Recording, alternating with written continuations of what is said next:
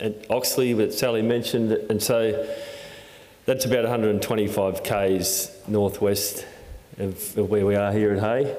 And there's an aerial shot of where we live just after a shower of rain, which would be nice now. On the map there, just that blue marker there, that's where we are. So we're sort of in the middle of, if there's a triangle between Balranald and Hay and Ivanhoe, broadly speaking, we're sort of in the middle there. And our country's open saltbush plain, so there's hardly any trees there, just an open landscape, and the saltbush is probably our main source of fodder for the sheep. And through the winter we get clovers and that sort of thing growing there as well.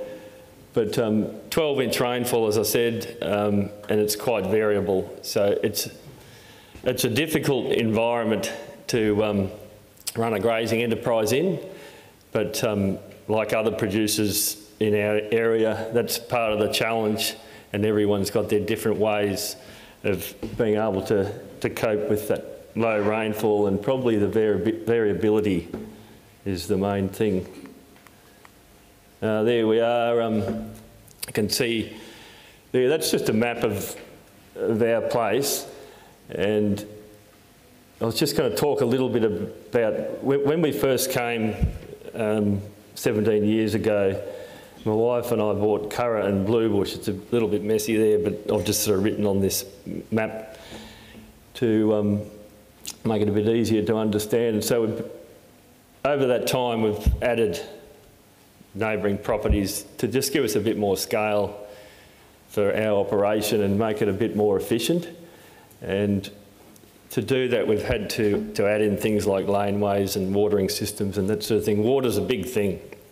I'm probably speaking a bit to the younger people here. The landholders today know all about this, but water is so important. There's no creeks or rivers or anything in our country. So the water that's there is either fallen from the sky into a dam, or you've got to provide it in a pipeline. There's no other way for the stock to survive. So those 8 different properties had their own watering system and a bore maybe, and so we've tried to link them together with joining the pipeline into sort of make a big web, I suppose. So if one bore breaks down in the middle of shearing, say at Fremount, then you've got the other bores, they're going into that same system. So it's all one system basically. And we have telemetry, which most people probably heard of, but all that is monitoring the level of water in your tank. So if a tank is low, it'll go off on your phone and tell you that the level's low, and you can find the problem before it's a big problem, because we can't go around. It takes 20 hours to go around and check the waters. That's without doing anything other than sweeping out troughs. So it's two full days for someone in a vehicle, and that would have to be done, you know, every 5 days. Otherwise, you'd risk losing stock. But having that telemetry does mean that we can do it less frequently. We went too far.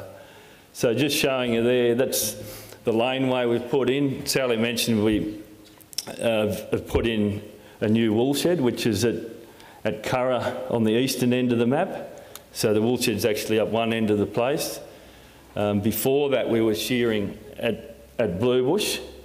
We had 8 shearers there and 6 shearers at Oak Dean, which is down the southwestern side of the map there. So we had two teams essentially going at once, and that was very difficult for us. And the obvious inefficiencies there, we had 2 classes and 2 cooks and 2 mustering teams.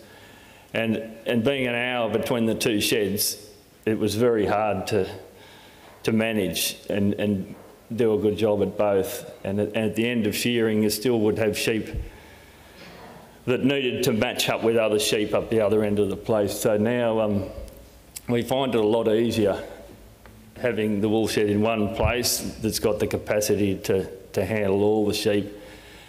And at shearing time, that's the one time that all the sheep would go to the one point. So we try and set ourselves up for the year, you know, in terms of sales sheep or any cull sheep or anything you want to separate or join up with another mob. That would happen then while they're all together, and then they go out back to their paddocks, of course.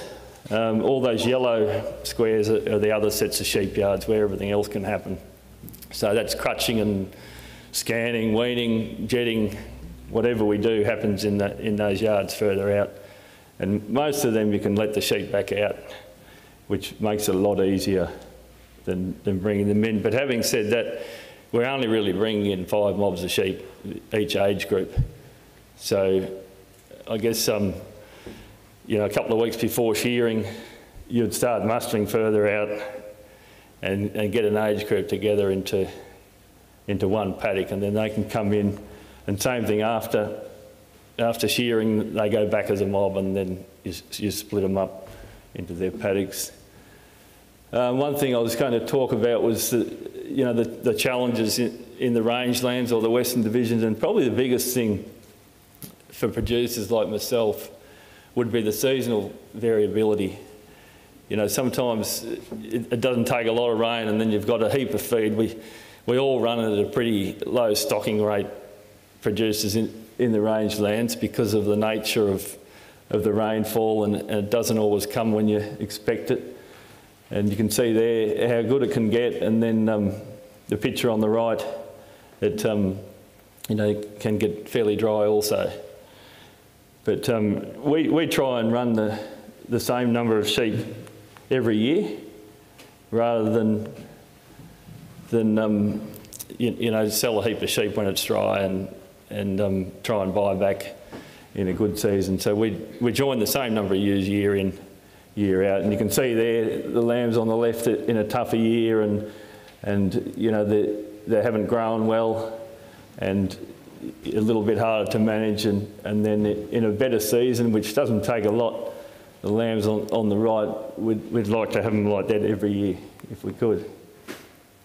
And in order to keep running the same number each year, people would have heard of drought lots or containment area, pretty common, and in the last couple of years we're a big focus. We built this drought lot 15 years ago, and it's a pretty cheap setup really. It's just hinge joint and a few troughs and next to a set of sheep yards. But we have self-feeders in there, and the idea of that, for people not familiar with this sort of thing, is to be able to put the stock, or some of the stock, in there when the ground cover is getting low, and you want to protect your ground cover but also protect your sheep and keep them going forward in the condition that you want them to be in. So basically everything that they consume is provided by us. There's nothing for them to eat in those pens. It's only 10 square metres per sheep.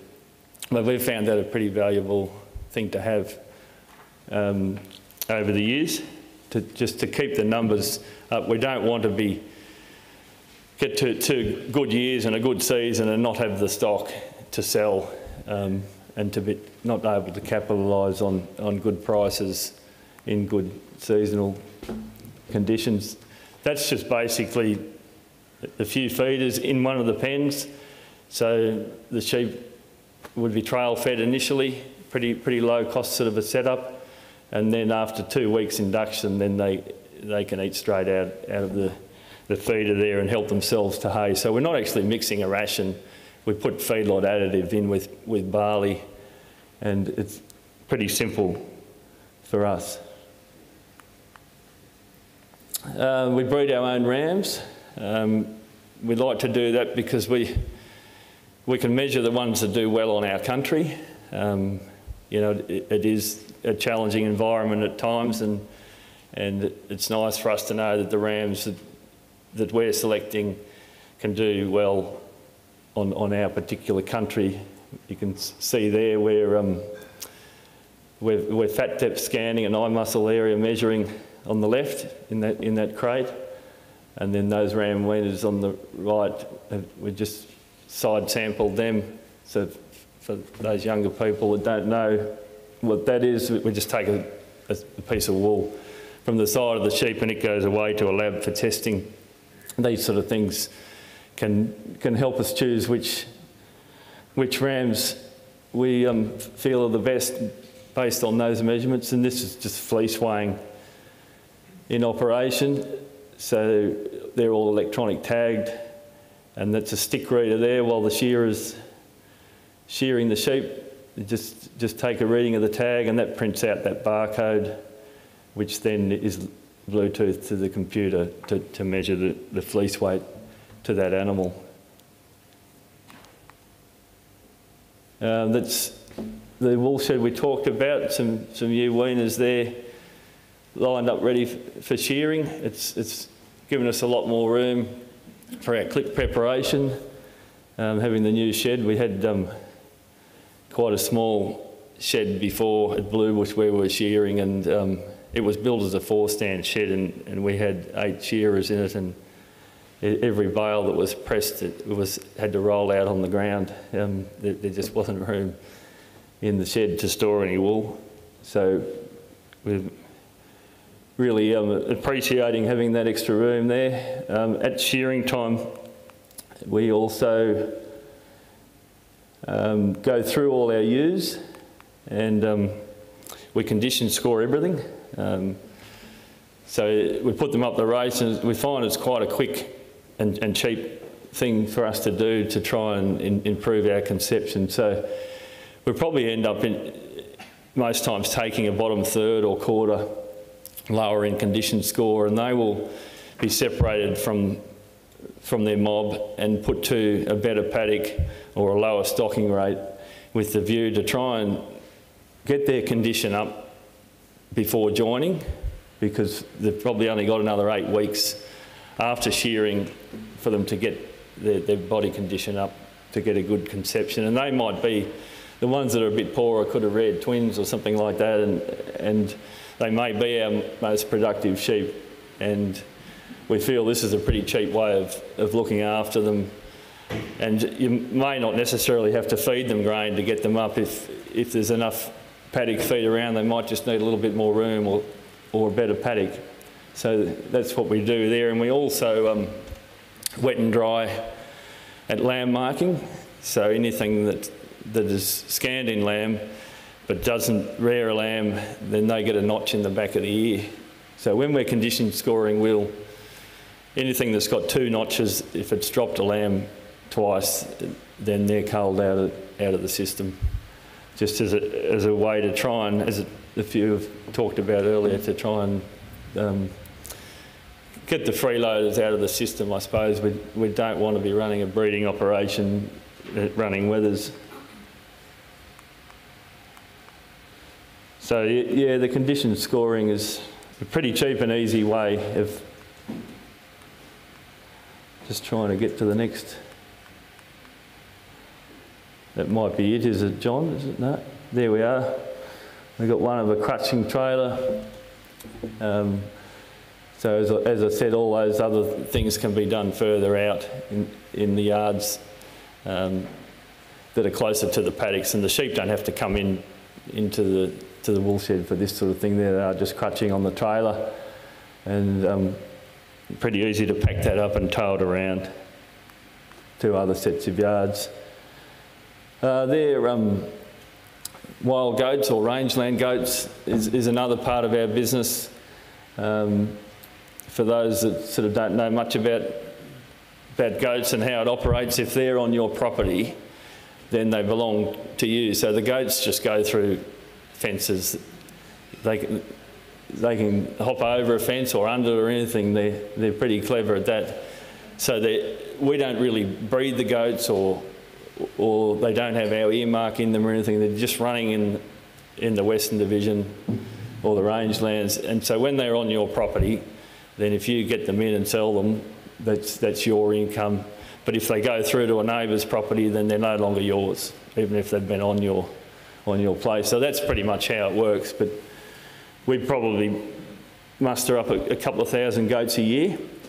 So we do this four times a year. and they're pretty hard to handle at times. You need pretty good dogs, and we use a helicopter sometimes for this. If there's a bit of timbered country, they can take a bit of getting out. But those goats are worth over $9 a kilo now. So 30 years ago they were a pest, and people used to shoot them to reduce the grazing pressure. And that's the other benefit there. If they're on our country, they're eating our resource that we want for our own stock, so it's a win-win. You're getting them off and also getting a bit of income for it as well. Feral pests is another thing that we've got to contend with in the rangelands, especially when we start doing a bit of feeding. You notice the pigs, they love a bit of grain, and they seem to come in more so, but I think the pig numbers have increased in the Western Division, particularly where we are, in the last 10 years. 10 years ago, it was sort of uncommon to see pigs, but they were about. But now, you know, we're seeing a lot more sort of larger mobs. So in that picture there, that's a bait station.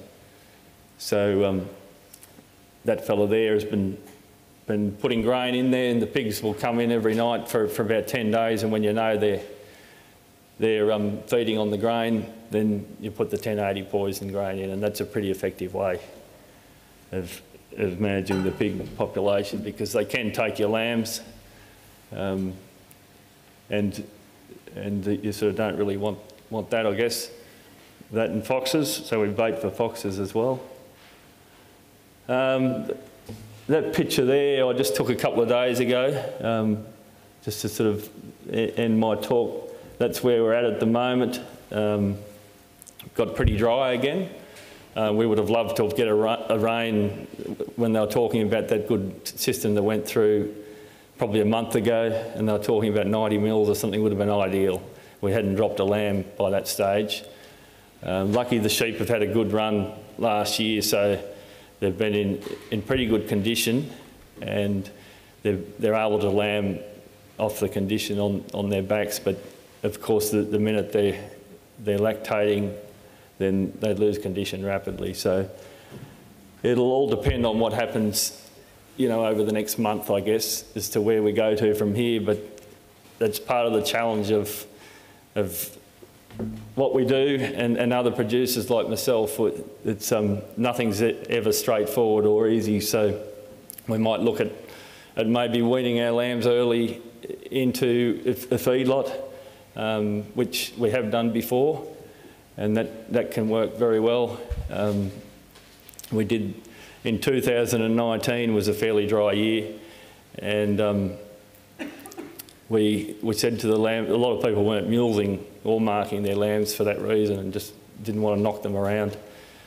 And we said to our lamb marking contractor, just all those little poddy fellas, just leave them in the catching pen till the end, and we'll put them aside in another pen. So every pen, all the little fellas that weren't going so well, we put them aside. We took them back. We ended up with about 500 of these little fellas that went into a feedlot, and we didn't mark them at all. Well, within about 6 weeks, I rang the lamb marking contractor and said, you better come back and mark these lambs because they're getting too big. And they ended up being bigger than the ones, we should have done it with all of them. So that was a bit of a learning curve for us. In hindsight, it's a great thing, but in 2018, if we had have weaned them all into a feedlot, then we would have been far better off, because the ones that stayed on their mothers, they'd sort of slipped more, and so had the ewes. So it's something we could look at if it doesn't rain in the next month or 6 weeks, I guess. So that's pretty much it. I think that's just another reference map.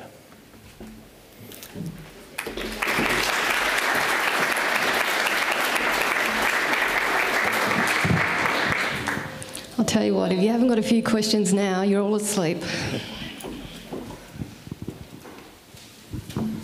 Yeah, Bill, thank you for a great presentation.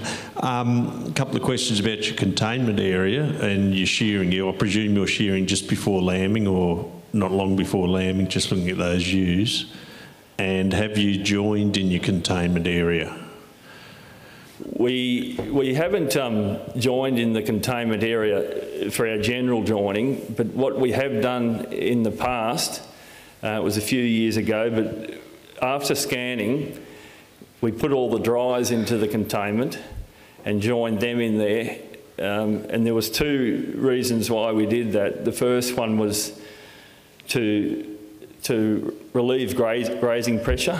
We didn't really want the pregnant ewes in the containment area, and we thought if we take those dry ewes, they'll be easy to feed just on a maintenance ration. And then we thought, well, we'll join them in there as well, and that worked quite well because it did rain.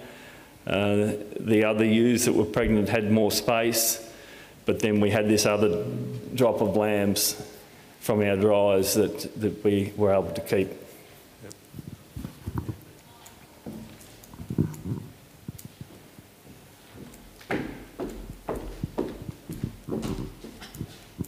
Thanks for that, really interesting.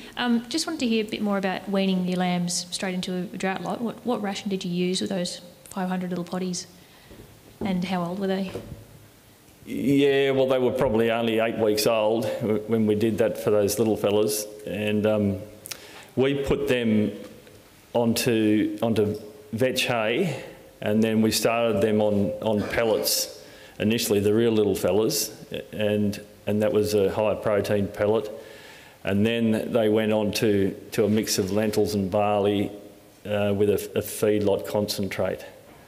And we kept the real little fellas on vetch hay that whole time. And when they got a bit bigger, obviously, then they just went to straw, to barley straw, and then they still kept getting the barley and lentils ration.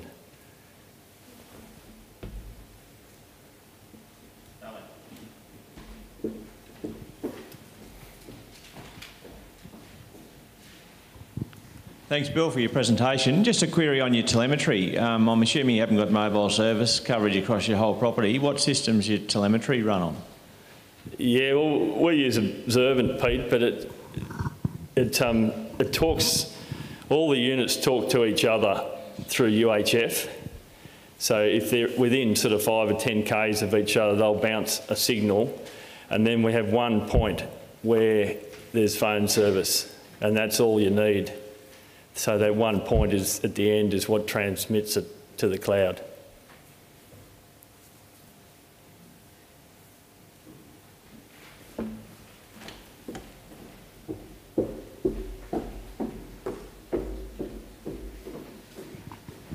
Hey, g'day, Bill. Dan. Those 500 lambs that you weaned early, what was the survival rate? And then at the end of it all, how did they measure up to the traditional weaned lambs, the ones that weren't weaned early? Yeah, the survival rate was pretty good with those. In that sort of a situation, you'll probably end up losing 1% over the time they're in the feedlot. In terms of comparison, they were actually better than the ones that were left on their mothers for longer. It was a pretty tough season. We had a lot of frosts in that year, and every time we'd get a break, we'd get more frost, and you probably remember it, we just couldn't get going with any sort of feed. So in hindsight, like I was saying, we would have been better off weaning them all early at that stage and looking after them properly in a feedlot.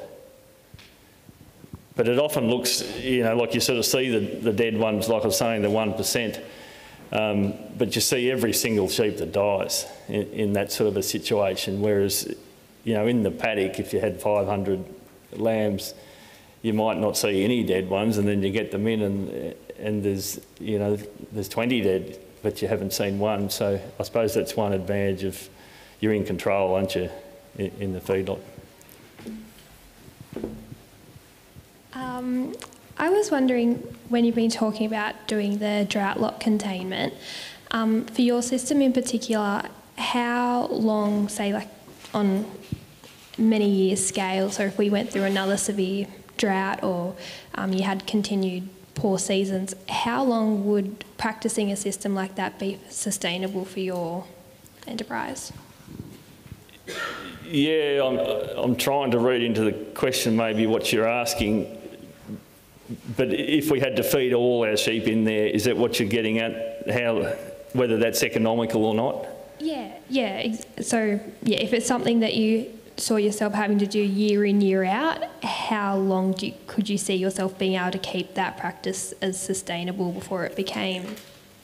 I think if you had all your stock in a feedlot and you didn't have any land and that's all you did, it wouldn't be profitable. But it is profitable if it means that you can maintain your numbers and get through to the next change in the season, and then you're in production again, because that's what we do. We're a grazing operation in the Western Division, so we've got to use the resources that are there, and we're not a feedlot. So we're just trying to do that as a way of getting through those leaner times so that we have full production in the times when there is enough there. If that answers it, I hope. Yeah, Any more? Any more? Yep. So just back to your drought management and your feedlotting, when your supplementary feeds, was that from any kind of reserve that you had stored over time, or were you having to fork out money then and there as soon as the drought had happened to buy everything? And as well, you mentioned that you were using barley. Do you crop it all, or do you purchase again from an external source? Yeah, that's a good question. We don't do any cropping. And that's pretty normal for most people in the rangelands. The climate's too dry for us to do any form of cropping. So we buy everything in. Yep. And we tend not to store a lot of fodder in readiness for a drought. We just sort of do our sums on what's the best available source of energy at the time. And so we are at the mercy of the price of the market on the day. Yeah. I think you've done pretty well, Bill, for a bloke that's never done a PowerPoint before. But just before we clap Bill off, just for the sake of the students in the room, you're very modest. How many breeding ewes? It's 16,000. Yeah, and how many hectares? 90,000 hectares, yeah. Yeah, do your calculations, students. Thanks, Bill. Great. Thanks.